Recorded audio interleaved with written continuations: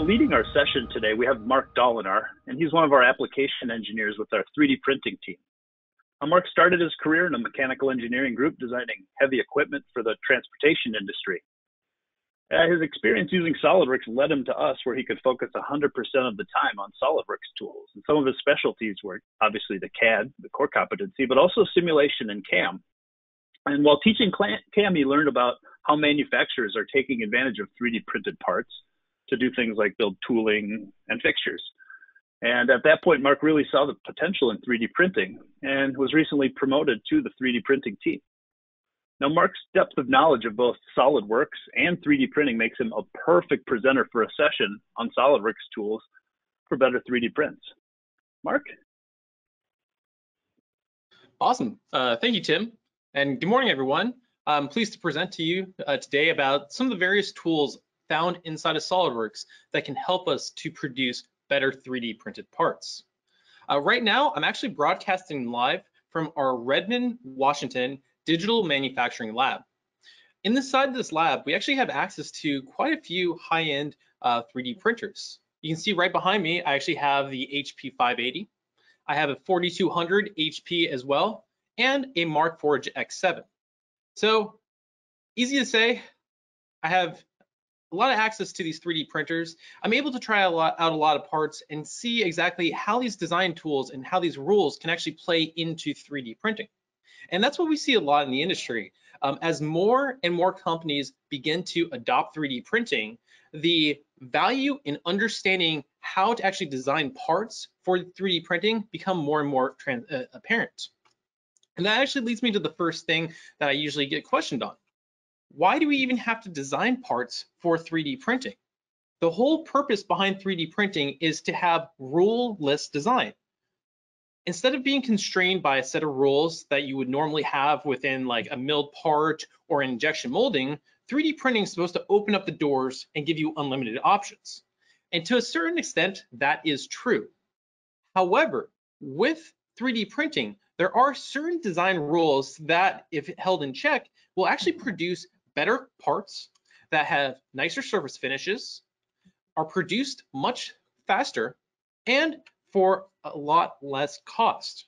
And that's a big one, especially with 3D printing materials. Sometimes the material cost can be quite pricey.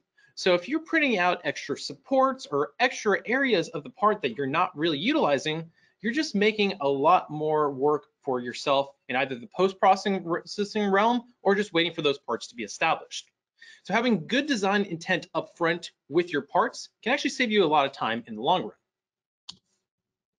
Now, one of the things I usually like to teach in my classes is the funnel approach to designing. So each and every one of you has some sort of a goal you're trying to create or trying to reach with your actual part production. Now, to reach that goal, you'll first have to choose a manufacturing method, whether that be a CNC machine, injection molding, or additive manufacturing. Well, in this case, we're going to be choosing additive manufacturing, but then that leads us to the next level. There's a variety of different printers on the market, from SLS, SLA, FDM, and multi-jet fusion units. Each and every one of those printers has their own unique capabilities and printer limitations that, when narrowed down, will give you a certain set of design rules to follow in order to create the optimal part.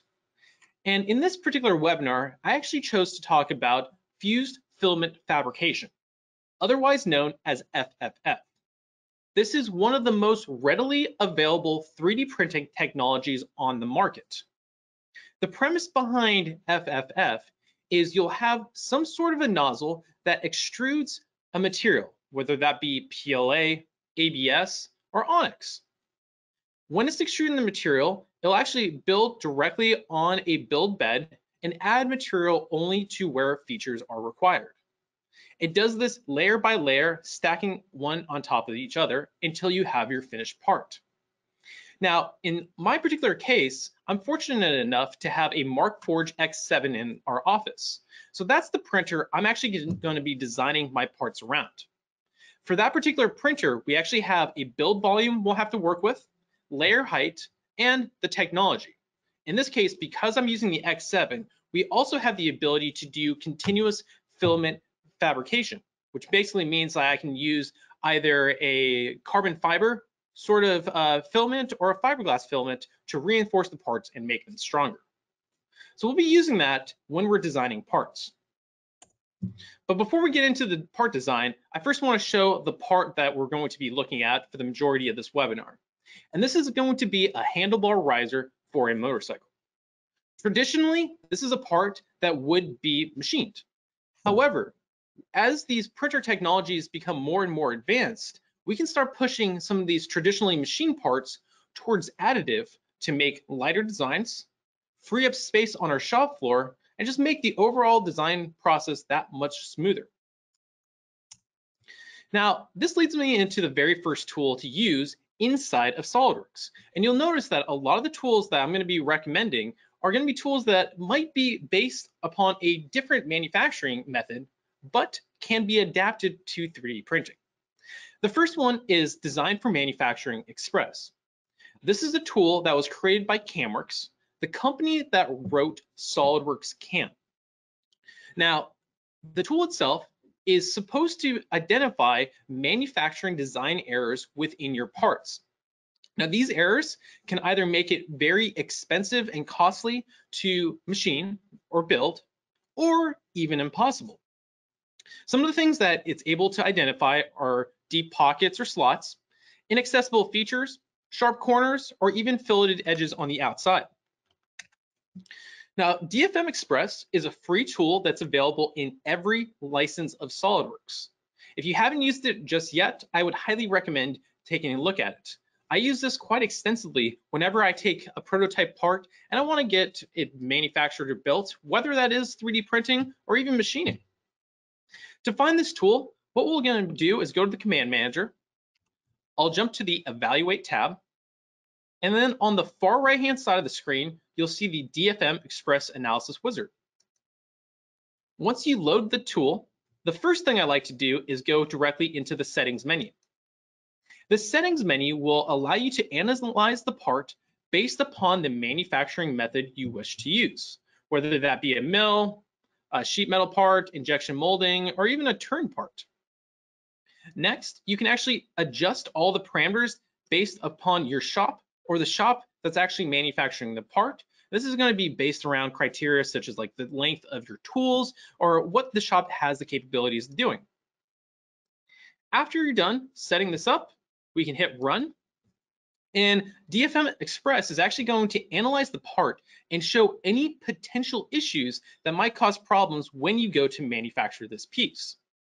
Now you'll notice that it's found 3 individual rules that have failed the particular parameters that I've set up.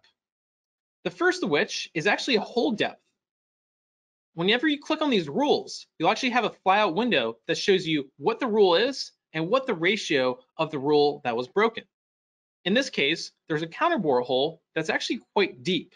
So it might be very difficult to have an end mill or a drill actually machine this out without the holder coming into contact with the part. Definitely something to think about in this particular design. We also have a couple of other errors, such as a partial hole. Might be hard to actually keep the tolerance on this without the drill bit wandering or the end mill wandering. And then also we have the fillets on the outside corner. Again, the end mill might try to wander as it's going around and trying to machine that. These 2 on the outside are pretty simple to fix. If you want, you can put a chamfer or box off that corner. However, we'll notice that this counterbore hole on the front is a little bit more challenging due to the fact that this is probably a cosmetic feature. We could go back through and redesign the part, but in our case, because we do want to use the additive manufacturing approach, this is kind of one of those validation tools that we can use to try to determine whether or not this is a good candidate to use additive with, or just to continue with our traditional manufacturing. DFM Express is a tool I use quite extensively, and we also are going to see a little bit later on in this webinar an alternative method of using DFM Express when looking at a 3D printed part. Now, because we're choosing to use additive in order to manufacture this part, there are a couple of things that we need to keep in mind. First, the loading conditions of the part are critical. In this case, because it's the handlebar riser, we need to make sure that this part is not going to fail, or else whoever's riding that bike may lose control. The material is another factor. We need to choose a material that will hold up to the conditions of the loading. Next up, tolerancing and critical dimensions will have to be held in check. In general, all the critical dimensions should be kept on the XY plane. Anything that's printed in the Z direction is not going to have as good of tolerance. It'll be okay, but not as good as the XY. We'll then look at things such as surface quality, any holes, and then self-supporting angles. Now, in our case, because we're choosing to use fused filament fabrication for our manufacturing method, one of the big things that we need to keep in mind are the material properties of the prints. That is, the prints are anisotropic. The prints itself are actually going to display and exhibit different material and physical properties in various directions. Now, in general, the plane that is parallel to the build bed will be much stronger than the plane that is perpendicular. In this particular scenario, you'll see that the Z direction is the plane that's perpendicular. Now, this is something that's extremely important to remember, especially when you're using FFF as your manufacturing technique. Because when you load up the part, you do not want to load in the direction that the part is the weakest. And a lot of the times I'll see this, especially when you're looking at failed 3D prints. The material itself is strong enough to hold up to the forces, but just not in the orientation that that part is built. You'll see right here, we have a failed 3D print where the design itself was loaded on the top and the bottom. And it just so happened that was the exact same direction that the print was actually built on. Now, what that leads to is the ability for your part to actually shear in between the layers of your 3D print and ultimately fail. Now, in this case, that material was strong enough to actually hold up to the force, but because we loaded it in the direction that the part was weakest, we ended up with a failed print. And that's something that we definitely don't want to do. We don't want to take all the time to design the part, print the part, test the part, only to have it fail for something as simple as this. And that brings me into the next tool that's available inside of SOLIDWORKS. That's going to be our simulation tool. The first thing that we're going to have to do is actually identify what direction we're predicting loading to be in. And you'll notice in here, for this handlebar riser, it's actually kind of simple to see. If I'm riding down the road on this motorcycle and I pull back or push forward, I'm expecting that to be pretty much the only loading condition that this particular part is going to have. However, again, I always like to validate my designs before I go forward and actually produce the parts. And that's where a tool such as Simulation Express comes in. Now, this tool is actually a first pass stress analysis tool that will allow me to load the part and determine whether or not the material is going to actually hold up to the actual load and what direction the force is going to go in. Now, in our particular case, because we are using 3D printing, we need to take this with a grain of salt in that when you simulate a part, it's actually simulating it as one solid block, whereas a 3D printed design actually has various layers that are stacked on top of one another. So the results from our simulation are going to be good, but don't take this as a surefire way of making sure that this part will always work. Have this as a stepping stone in other design decisions. Now, in our case, I want to double check and make sure that the material that I'm choosing to use, in this case, onyx for the Mark Forge, is going to hold up to our load.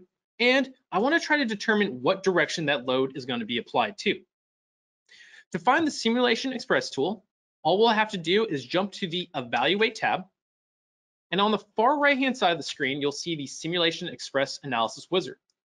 Again, this tool is available in every single seat of SOLIDWORKS. And I really like this tool because it allows you to get fairly accurate results with little to no simulation experience. This is due to the fact that Simulation Express is actually going to tell you exactly what it needs from you in order to run the simulation properly, directly from this task pane. We'll go ahead and click on Next and begin the process of simulating our piece. The first thing it's going to ask us for is a fixture. And this is actually important because currently this part is floating inside of 3D space. We're going to have to tell the software exactly where we're expecting this part to be mounted so that as we apply a load, it's actually going to simulate the load in the proper orientation. For us, because this is going to be the handlebar riser, all I'm going to do is fix the bottom face here and assume that this is going to be bolted directly to the top of the forks.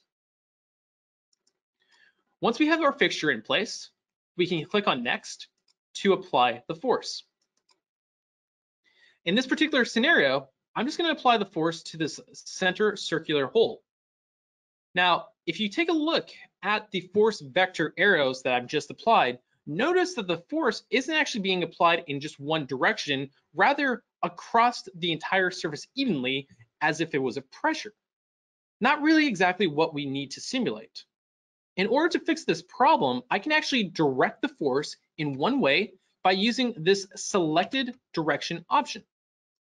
What this will allow me to do is either choose a face or a plane in order to direct the force to, so that now the force is simulating or very close to what I would expect it to be in real life. I'll then go through and apply about 1,000 foot-pounds of torque and click OK. The last thing we'll have to do before we actually run the simulation is check the material. And in our case, because I'm using onyx as the material, it does not come default inside of the material library.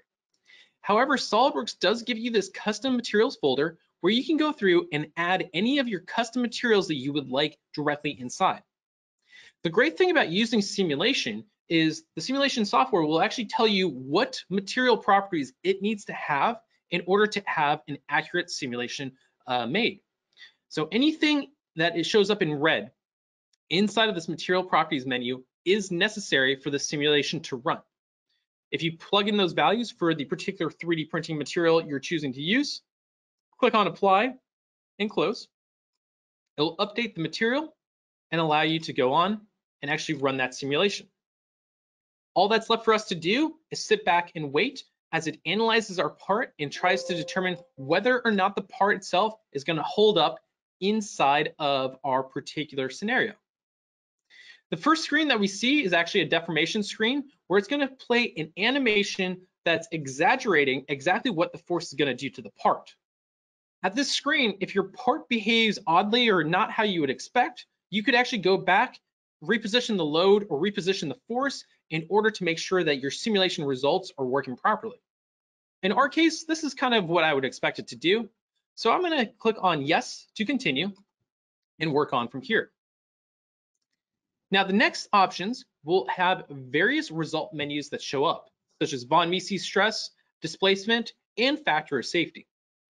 Factor of safety is actually very powerful because it actually allows you to determine the yield stress of the actual material divided by the actual stress applied to the part, meaning that anything that falls below 1 is guaranteed to fail.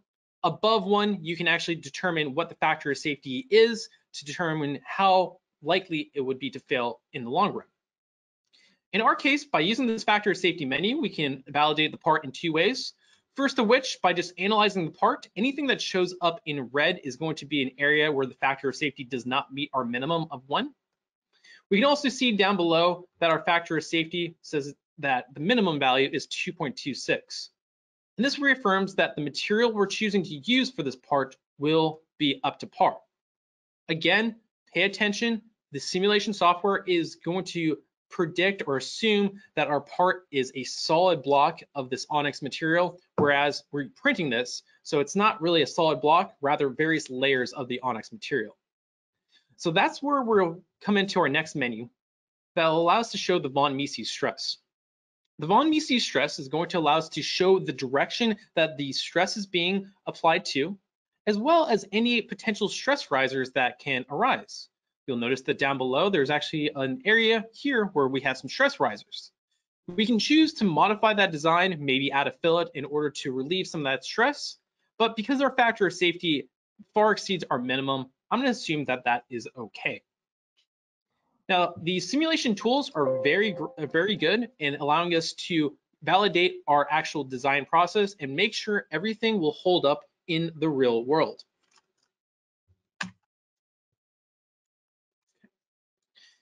Now, we've double checked and make sure that the material will hold up. However, how do we orient the part? As we saw in a previous slide, the orientation of the part is actually critical to make sure that it will actually hold up in the real world with these loaded conditions. Now, if I were to look at this part, a quick and easy way of printing it would just be in the vertical direction. This actually solves a lot of issues. It minimizes supports and makes sure that all of my surfaces have good surface finish quality, but we might not be able to hold up to the loading conditions that we have in place. The reason being is the layer lines of that particular 3D print are actually going to be going in the exact same direction as our load. What that ultimately means is we're loading this part up in its weakest direction, just asking for the part to actually fail. Now, of course, we could test and validate this in the real life to double check to make sure that it wouldn't fail, but I don't want to do that. I want to make sure that I'm setting this part up in its strongest possible orientation. That is to say that we're going to print the part in the exact same direction that the load is going to be applied to. In this case, just laying the part down on its side and printing it upwards. By doing this, the actual load is going to be in line and parallel to the individual layers of your 3D printed part, making that part much stronger and less likely to fail in the long run. So by using that simulation tool, we've just validated that the material will hold up, and we've double checked to make sure that we're printing it in the proper orientation so it's the strongest where the load is actually being applied to the part. Now, one thing to note, and this is a tool that I'll use quite often for more complex designs, is a stress tensor plot. Now, the stress tensor plot is actually available in Simulation Premium. And what you can do with this is actually show the force vector arrows of the direction where the forces are going to be applied to. What this does is allows you to more easily align your part on the print bed parallel to the direction of the force. Very, very powerful tool. It is not available in SOLIDWORKS Simulation Express, but it's available in SOLIDWORKS Simulation Professional. Along with Simulation Professional, there's a variety of other simulation tools that you can use to validate all of your other designs, whether that's for 3D printing, injection molding, or even just a simple CNC machined part. Definitely a lot of tools that are available here. We'll actually link a handout of the simulation overview slide for you guys to review. If you have any questions about any of the various simulation tools that SOLIDWORKS has to offer, or if you would like to contact us about potentially consulting with a simulation project, please make sure to reach out and ask.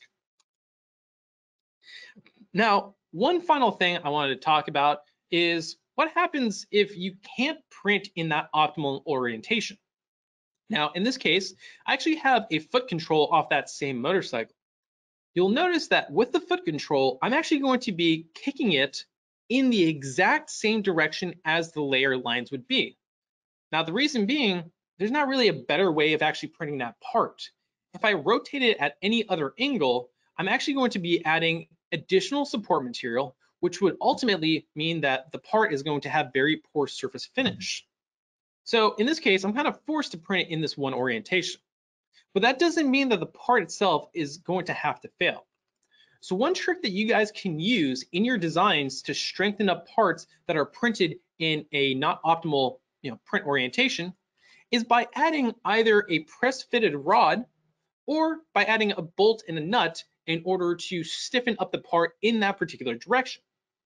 So in this case, for this foot control, if we wanted to actually 3D print it, I could actually hollow out the middle right where the foot pad would be, give it enough clearance for us to add a steel rod, and Mark Forge usually recommends a press fit clearance of between 0 and 2 thou. Print out the part, put in the press fit rod, and I should be good to go. So definitely another thing to think about if you can't orient the part in that optimal orientation that we just did. Now with that, I was talking earlier about not being able to print that foot control in another orientation due to the fact that we're going to have a lot of support material holding up the part. Now, support material is a necessary evil in that it allows us to print parts that would not be able to be printed. With FFF, if there's nothing underneath the material, it can't be supported by thin air. It needs some sort of material to actually hold the part into place. And with that, you can create very complex shapes. In this case, I just have this flat bar and I have two counterbore holes in place. When I printed it, this bottom surface was actually flat on my build bed and these counterbore holes were actually sunk upwards. Now, due to that, we needed something in between so that the material wouldn't just sink and fall down to the build area. And that's where the support material comes in handy. However, support material is sometimes difficult to remove and it can lead an unsightly appearance. You'll notice that over here, this bottom layer is directly off the print bed, as well as the inside of this counterbore hole, but the two surfaces look drastically different. In this particular design, I wouldn't really care too much about that surface finish because I'm probably going to put a washer and a bolt in place and hide that imperfection. But what happens if that's actually on the exterior surface and this is an end-use part that we want to create? Definitely not something that we want to deal with. We could probably sand that away or coat it with something in order to hide it, but that's additional post-processing that we would need to do. So one thing that we can remember with our designs is the YHT rule. This is a steadfast rule that's used across many FDM or FFF printing technologies that allow us to determine whether or not a particular feature needs to have supports underneath it. In our case, we can look at this and determine which features require supports and which ones do not. We'll get started with the Y, and you'll notice that the Y actually has these large overhanging elements. Because these elements are at an angle that is less than 45 degrees, the previous layers as you're printing upwards actually have enough material below them to support that angle without the need of additional support material on the outside of the model, leading to a faster print with higher surface quality. That's not the same with the H and the T. You'll notice that with the H and the T, you can actually print these side posts pretty easily, but once they connect in the middle, because there's nothing directly underneath that H, you once again will need some sort of material in order to support it up and make sure that that middle section doesn't sag. Likewise, with the T, because there's these large overhangs on the outside, there will have to be support material applied. Now, that's not to say that support material is something to stay away from. A lot of times you do need it, but if you can reduce that support material applied to the part, you will help a lot in the print time because you're not having to waste time printing all of this material upwards. The surface finish quality is going to be drastically improved, and you won't have to worry about additional post-processing time removing those supports. If you analyze parts that look like the YHT, it's very easy and simple to figure out what needs material or what needs support material and what doesn't. However, once you jump into more complex designs, it can become very challenging to determine if something needs support or doesn't. In this case, that handlebar riser actually has some material where we have rounded edges. How do you know if that rounded edge maintains 45 degrees or less? Well, that's where the undercut and draft analysis tools come into play. I always like to run with these tools because it allows me to analyze the part and determine where supports would be expected. The first tool we're going to use is the undercut analysis tool. Traditionally, this is going to be used as an injection molded or a cast part to see if there's any areas inside the part that might potentially get stuck in the mold. For that, you can actually add either lifters or side cores in order to alleviate those problems. But in our case, we're going to use that a little bit differently when it comes to a 3D printed design. To get started, I'm simply going to select on the face that I would like to place our part on the build bed. And this is going to allow me to analyze the part and see any of the potential undercuts that we might have issues with. Now, in our case, we'll see 3 issues right off the bat. Each one of these is going to require some sort of support material in place for the print to actually print properly. What I can do with this undercut analysis tool is actually analyze the part and determine whether or not it will be simple for me to remove material. In this case, for this counterbore hole, I have 2 options, either pulling it out or pushing it through. So I wouldn't really be too concerned about it there. Over here, because there's only one side, we would have to pull out the material, but again, not a big concern because I'm not going to be looking at these holes. What I really like to use this tool for is any hidden features. So maybe if I had a hole in the corner or some sort of a fillet where support would be required, I want to double check and make sure that I have access to this. Maybe with my hand, maybe with a pair of pliers or tweezers, just make sure that there's access to remove that support material, because the last thing you want to do is print a part that has support material that you can't actually remove. The other thing that you can do with this undercut analysis tool is determine where the surface finishes of your part are going to be subpar. Now, in our case, these two side holes on the left don't really matter too much because I'm probably going to have a bolt going through those. But this counterbore hole is a little bit important because you're going to be seeing it all the time as you walk up to the bike. The bolt itself is actually going to be fairly deep inside the hole, so everything that's in red is going to have that suboptimal surface finish. And we'll try to figure out a way to actually solve this problem just in a second. Now, once we've validated it and kind of found out the areas to expect support material to be applied to, the next thing we're going to do is actually use a tool called draft analysis. And this is another way of validating our design to double check and make sure that we're not missing any areas where support would be required. Again, this is a tool that's used for injection molding or cast parts to double check and make sure that there's enough angle applied to the part so it releases from the mold. In our case, we're going to adapt this to 3D printing by first selecting on the face that we would like to build our part off of. I'll then select the angle for that print. And this is the case, I'm going to go ahead and do 45 degrees. And I actually like to put 0.1 because if you have 45, anything that's 45 will automatically be triggered. So you don't really want to do that. Now that 45 is a general rule. Some printers you can go over that, some you can go under, but 45 is a good general rule of thumb. And then the final thing I'll do is push this gradual transition, which will allow me to actually view the entire part and see where I have any potential issues that would require us to have supports. As I begin to analyze the part, these holes that appeared within the undercut analysis show up again. Again, look, we can see that we need supports on the top of each one of the holes, a little bit suboptimal surface quality. But that's not a big concern, we already know that. The one that's actually standing out to me is this front surface. Notice right here that the majority of the surface actually has a draft angle that's acceptable for 3D printing. That is, until we get all the way to the left-hand side. This whole block right here actually has an angle that's over 45 degrees, which means that when we print this part, support would be required.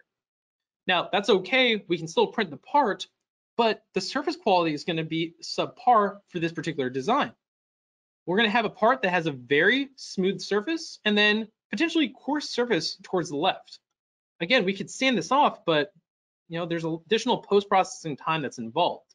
So if we can catch this before we print, we can potentially save time in the printing process, save time in the post-processing, and come out with a much better part.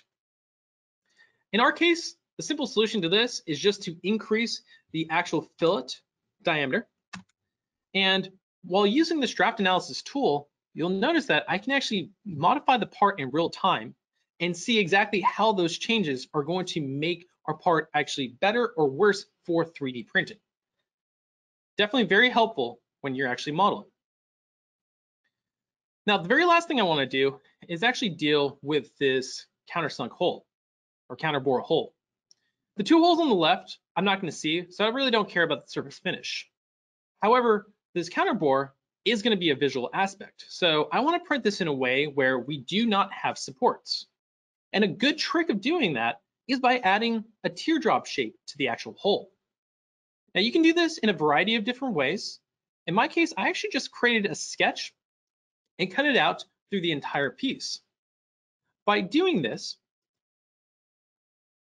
I can actually remove the need for supports because all of the angles for that individual hole will be self-supporting.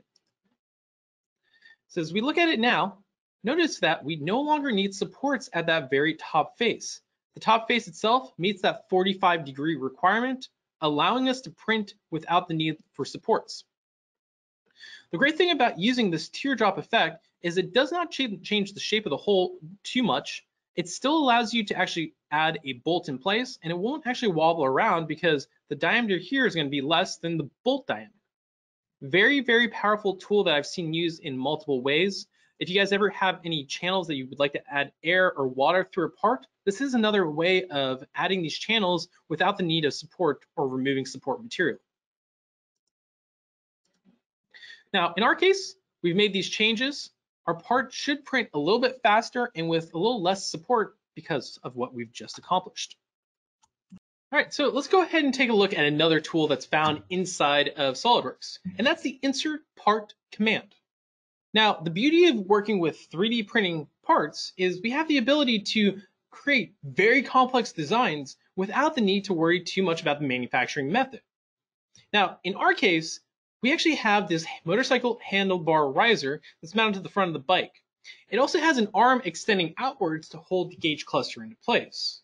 Traditionally, when you're manufacturing this part, these would be two separate components because they're too hard to manufacture as one. However, because we're using a 3D printer, we can actually kind of bend some of the rules. And we're going to be doing this with the insert part command. As I jump back into SOLIDWORKS, to use the insert part, I'm simply going to go to the insert drop-down menu and click on part file. Next, I'll browse to the part I wish to use, select it, and then roll down below. I personally prefer the insert part method because it gives me the ability to choose what type of information I would like to include while inserting that part directly into our solid body. In my case, I'm just going to use the solid bodies option, and at the very bottom, we'll choose to locate the part. From here, I'll click OK and begin locating it. You'll notice that very similar commands will appear that we normally would see inside of an assembly to locate these two parts together.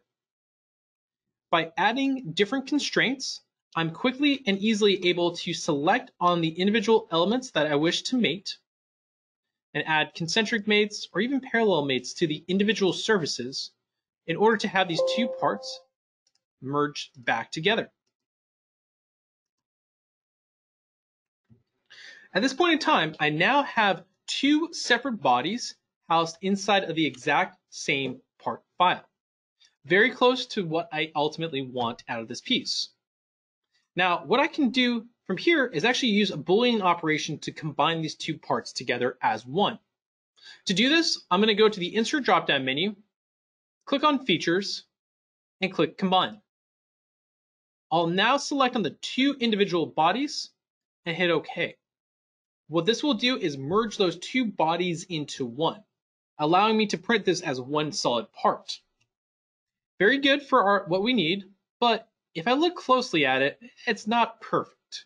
We have some various gaps and spaces around the part that traditionally you would need when you're milling this out for two separate bodies. But I don't really want that in my particular design. So we need to find a way to quickly and easily remove any of those gaps. And this is where a tool called Delete Face is going to come in handy. In order to run with this tool, I'm actually going to go ahead and roll back to a time where these two bodies were still separated from one another.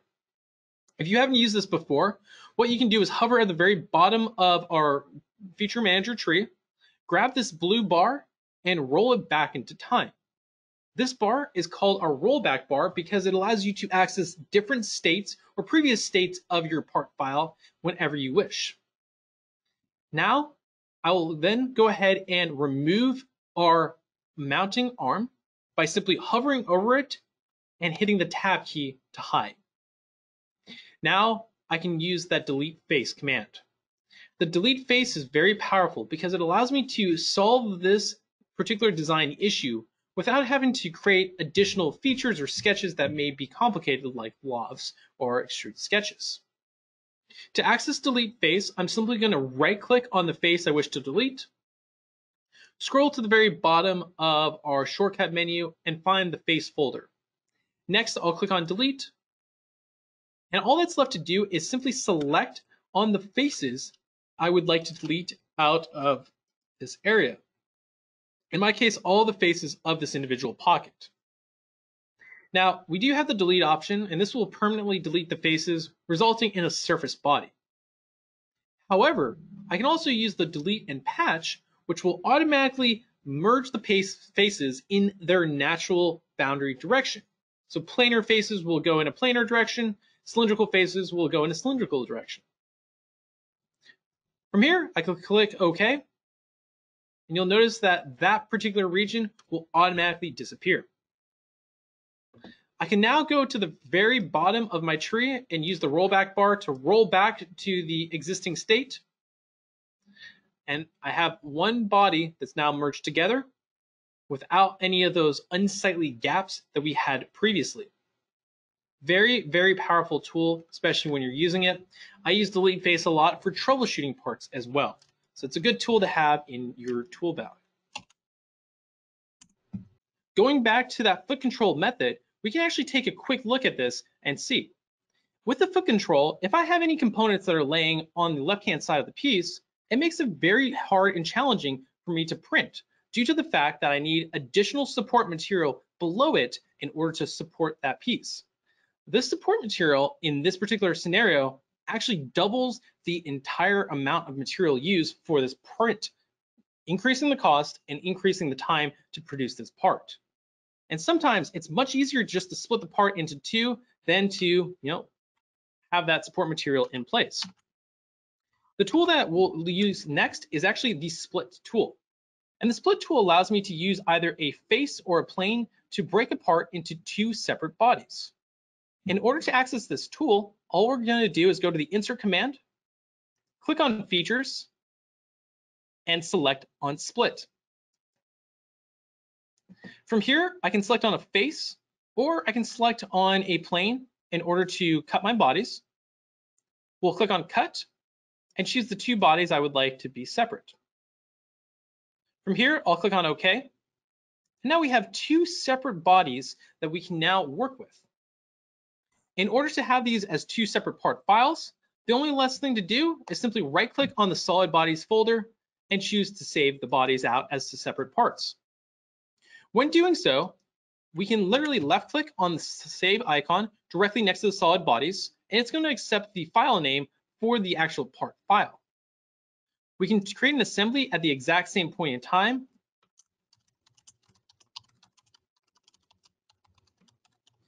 And once we do this, everything will actually be linked together into one master part file. Now, this gives me the ability to have one file drive those two separate 3D printed parts, allowing me to have everything kept in place and print all the parts that much easier and faster because I don't have to worry about having any supports. So you can see in here, we have that assembly of the two split files. We have the lower component, and we have the foot control itself that are split into two separate bodies, making it easier to print directly off into separate areas. Now, the next thing I want to take a look at is physical considerations with 3D printers. And this is something that we run into a lot with CNC machines. So for a CNC, the smallest tool diameter that we have in our shop is going to determine what the smallest negative feature is that we can create inside of our part file. Now, this is much the same with a 3D printer, where the nozzle diameter is actually going to determine what the smallest feature is that we can print. When you're working with 3D printers, a lot of the times there's going to be a couple of wall layers on the outside of the part to actually strengthen up the design. And when you're working with a Markforged brand printer, you have the ability to add continuous fiber strands, whether that be fiberglass or carbon fiber, to reinforce and make the part stronger. Now, when you're doing this, you do need to have enough clearance in order for that material to run through the entire piece. In our case, Markforged actually recommends at least 2 millimeters of clearance in the part in order to have all that material run effectively. In our 3D parts, we don't want to run into an issue where the part fails because our surfaces or our walls are too close together for the parts to behave. And that's where we can actually run a thickness analysis or jump into our design for manufacturing tool once again. All right, so let's go ahead and take a look at DFM Express. Now, I said earlier, I really like this tool because it makes very quick work of trying to determine whether or not certain areas of the part are not up to our particular design standards. In this case, what we're going to do is activate that tool once again by going to our evaluate option, clicking on the far right hand side of the screen, and choosing the DFM Express Analysis Wizard. Now this time around, I'm actually going to jump into the settings menu because I don't want to use the mill and drill option. I actually want to use injection molding. This is going to allow me to analyze all of the wall thicknesses of the part to determine if any of them do not fall into my particular design criteria. In our case, I'm just going to use 2 millimeters as the minimum wall thickness. We'll click on Run and let SOLIDWORKS DFM Express analyze the part to determine if we have any potential issues. In our case, if you notice inside of the rules, we actually have a maximum rules, which I don't really care about for this particular purpose. I only care about any of the walls that don't meet the minimum thickness. In our case, you'll actually notice that there is one, and that's exactly where we had that teardrop shape appear. With DFM Express, it's going to allow you to see what the thickness of the wall should be and what it actually is inside of our part. Now, analyzing this part file, notice that those two walls are extremely close together, and it might be extremely difficult to add material inside properly. So we need to come up with a solution. One great way of solving this problem is with a tool very similar to the Delete Face tool. In this case, it's going to be Move Face. It's found the exact same way. Simply right-click on the face we wish to move, click on the drop-down menu, go to the Face subfolder, and select on Move. What Move Face will do is allow you to move that individual face along with any of the connecting features in the direction you wish. In our case, I'm going to be modifying this in the X direction, so I'll type in 2 millimeters. You'll notice that it automatically shows you a preview of where that face would now lie. From here, I can click OK, and the face will be kicked out that individual distance. Notice here, there was no need for me to do any additional editing to the part. These direct editing tips are very fast and easy to modify the parts to our proper design criteria. Now, when I go back into our DFM Express and run the analysis, we'll notice that we should not get any designs that do not meet our minimum design criteria, allowing us to continue on with our design without worrying about a failed print. Now, the final tool I want to talk about is a tool called Print 3D. Now, this is a tool that's been around inside of SOLIDWORKS for many years, and it's a tool that you can actually slice your individual parts from and send directly into various 3D printers. Now, Print 3D is a good slicer, but a lot of the times these other external 3D printing companies such as HP and Markforged actually have their own software that you'll add your STL files to. Now, even though I might use those other software, Print 3D can be very beneficial, allowing me to double check and make sure that certain design criteria are held in check. In order to use Print 3D, what we're going to do is simply hit the File and Print 3D menu down below. Inside of here, you'll actually have the ability to choose what printer you would like to run with. In our case, I have the Markforged X7, but you'll notice that SOLIDWORKS has almost every single 3D printing company and 3D printer on the market already loaded into the Print 3D database, allowing you to manage all the printers that you have in stock. This will update all the dimensions of the printer, allowing you to choose the orientation of the part. In my case, I'm going to choose the bottom face of the piece. Now, with Print 3D, you can use this to determine whether or not the size of your part will fit inside of the 3D printer. And like we saw, I actually had to reorient the orientation of the part in order to make sure that the force was being applied in the right direction, which once again could mean that the part dimensions might be able to fit, but not the orientation inside the printer. I can move the part around into the orientation I would like by changing the angle, changing the dimensions, and we can also scale or modify any of the qualities. These are very helpful if you're trying to print directly from Print 3D. But if you're using Print 3D as a validation tool, you'll see underneath the Previews tab, there's a variety of other tools that you can use as well. The first of which is you can use this build analysis tool to show any faces that would typically require supports. This is very similar to using the draft analysis tool that we used earlier, in that any faces that require supports are going to show up in green. So notice right here, these bottom inside holes still show up in green, whereas the teardrop shape down below does not. Now, I prefer using the draft analysis tool because I can actually model with draft analysis turned on and see how those modeling changes actually affect the part. But this is great as a final test before you actually jump to the 3D printer. The other thing that you can use this tool for is to actually show the orientation of the layer lines of your print. So tying this back into our Simulation Express and laying or aligning the force directly parallel to our 3D printing bed, you can actually see that we can turn on these show striation lines. This is going to give me the ability to double check and reinforce that the direction of the force is going to be applied parallel to the direction of the layer lines for our 3D printed part. Very, very helpful when you're actually working with 3D printers. You'll also see that there's a thickness and a gap analysis, very similar to what we use that Design for Manufacturing Express tool for. I always like to use Print 3D as a final step in the validation process, just because I can run through this very quickly and determine whether or not these parts are going to work the first time on my printer.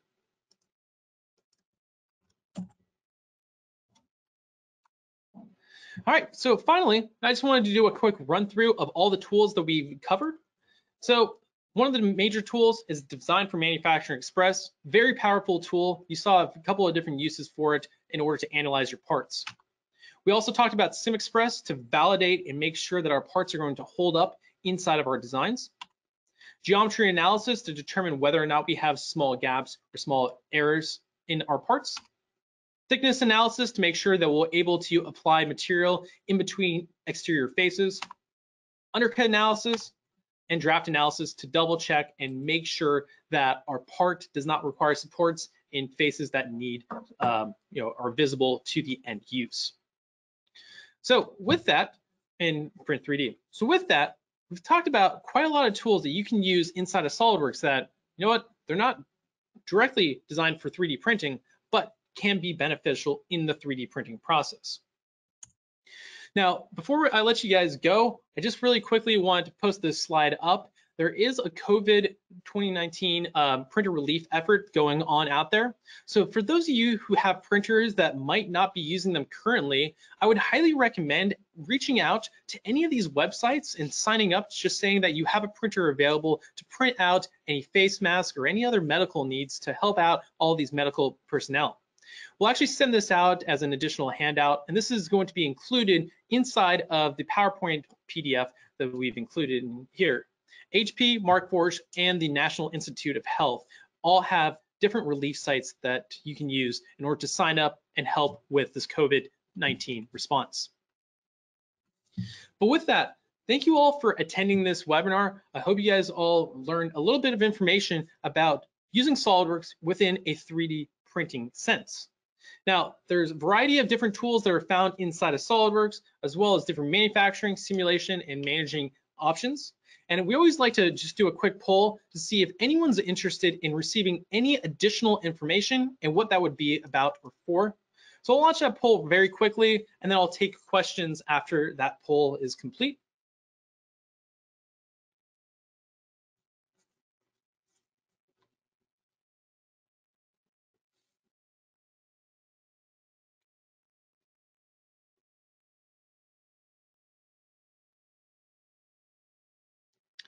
All right, so looks like we have a fair amount of responses. Looks like a lot of requests for design for additive manufacturing, as well as for Markforged.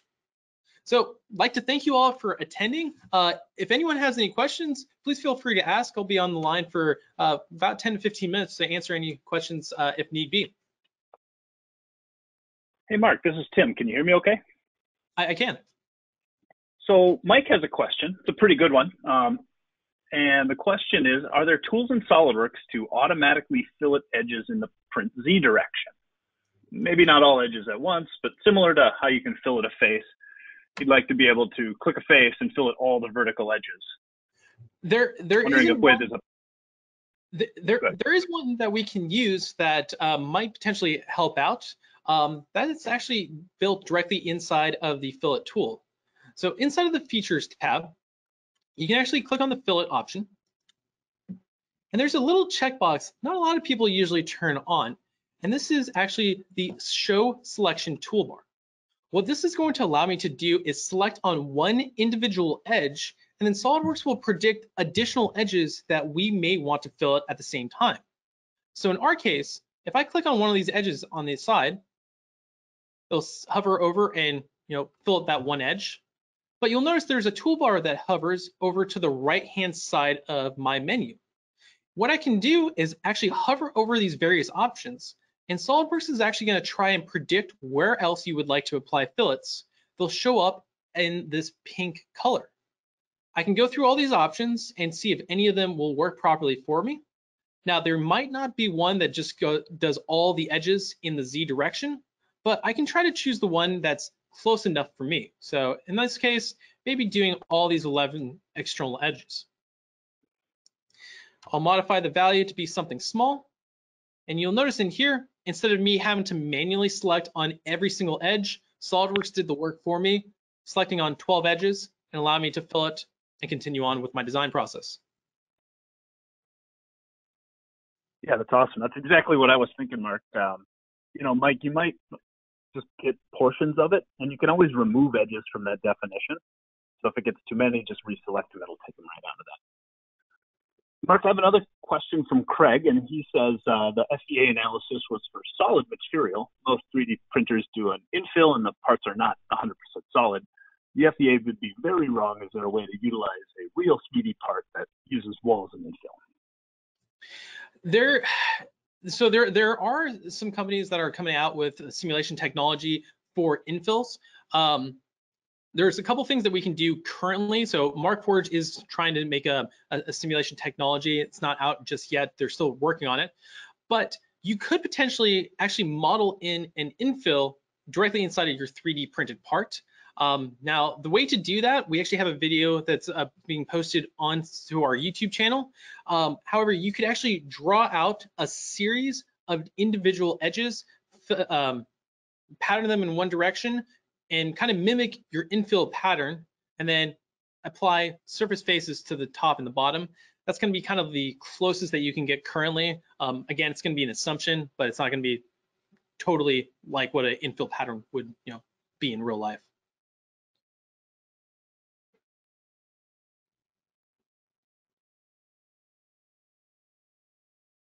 Cool. Tim, are there any other questions?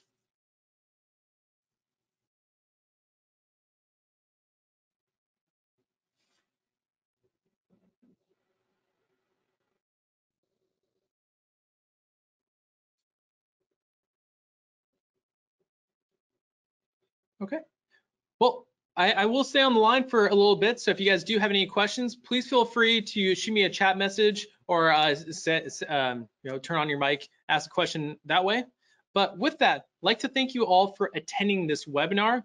Feel free to go back to our webinars page on our Hawkridge Systems website to see any additional webinars that you might be interested in sitting in on and listening to.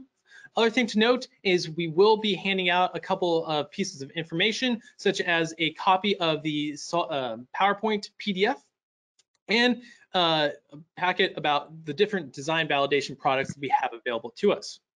So with that, thank you all for attending, and please feel free, please have a great rest of your day.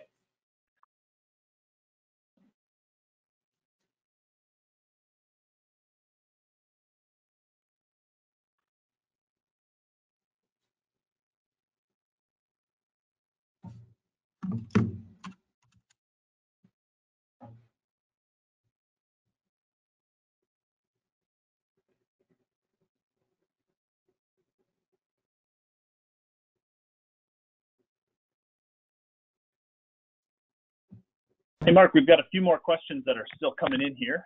Craig has a follow-up question, and I wanted to share with Craig that sometimes these simulation tools can be really valuable to find trends in the design without necessarily giving the exact answer. Because absolutely the geometry, the shape that Mark was using there is not 100% faithfully representative of a 3D printed file. But Craig's next question is he'd like to get a copy of the material file for the Onyx material. Is that something, Mark, you could send him afterwards? Yeah, I can send over a copy of that. A lot of those material properties are actually based directly off of the Markforged website, but I can send you a quick copy of what I've inserted there as well. There are a couple of different websites you can actually access to access a different additional material. Tim, do you remember the website? I think it's like Material Hub or Material Centric, where you can. Matt Webb is one I've used for quite a long time. Matt Base, Campus Plastics Portal is another one I've used. And then there's also access to a wide range of materials right inside SolidWorks, as well as SolidWorks Simulation. Yeah, exactly. I mean, the default materials that SolidWorks comes with are extremely plentiful. You can get very accurate results. Sometimes when you're using these newer materials such as Onyx, all the material properties aren't in place. So I definitely will send you out that material file that I used for that simulation.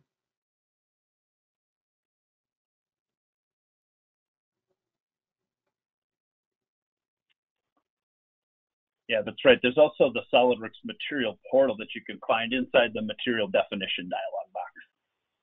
Connor's got a question here, Mark. He says, has that part been printed, or do you have any examples in the office to show? Maybe you could run over to that wall behind you and grab a couple samples and hold them up to the camera for Connor. And Connor, we totally invite you out to one of our digital manufacturing labs. We've got a number of these positioned around, strategically positioned around the country.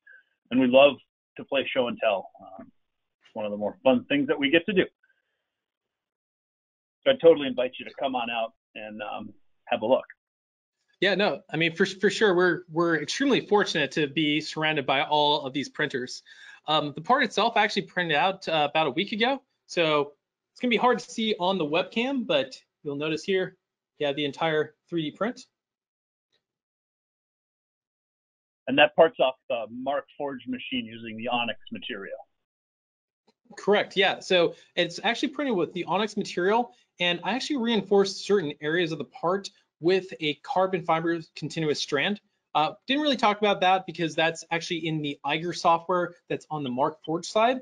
But with this particular part, the two outside faces, so it's kind of hard to see on the webcam, but the two outside faces on this side and as well as this side, both have actual carbon fiber reinforcement running down the sides. So as I load up the part, it's very, very difficult for me to bend. So in this case, you can't actually tell I can't bend that at all, putting as much force on it as possible.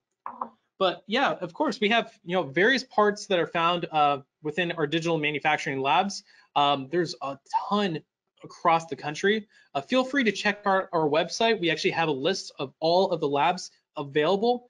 We have various open houses, so you can come by, check out the printers, and check out the parts that are created directly on the printers inside of our labs.